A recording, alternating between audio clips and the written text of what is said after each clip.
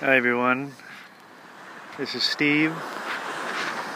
Have the family in Florida this week. Just wanted to show you what I'm looking at.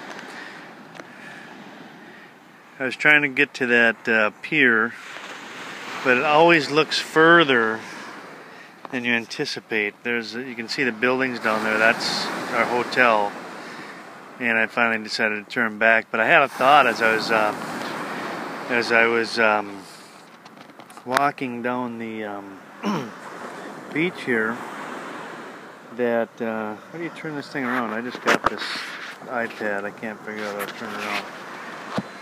Not that you need to see me, but you know, it'd be nice to know how to do it.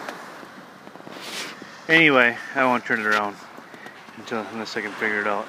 But I was walking down the beach, and you can kind of see where those people are. There's a whole big, I think they're seagulls, I don't know what they are. There's one flying, I don't know what those things are called. But I was walking, and about 50 yards up, all of a sudden there's a whole big flock of them sitting on the beach, standing on the beach. And as I passed them, I got to thinking that that's how we approach sin sometimes.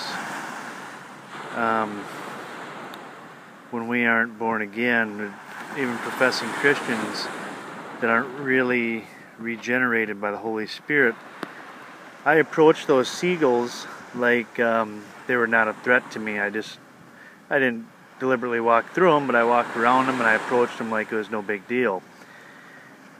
And I got to thinking that if that was a pack of wolves up there 50 yards ahead of me instead of a flock of seagulls, I would have probably approached it a little bit different, I would think. I probably would have stopped dead in my tracks when I noticed there was a pack of wolves. I probably would have slowly turned around, hoping they didn't notice me, and I'd have got as far and fast away from them as I could. That's how we should be approaching sin. We should be approaching sin like it's a pack of wolves that we're coming upon, and not a flock of seagulls.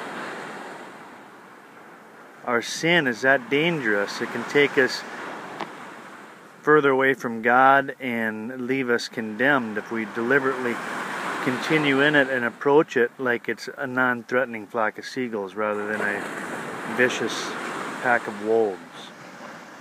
God bless you all. We'll see ya.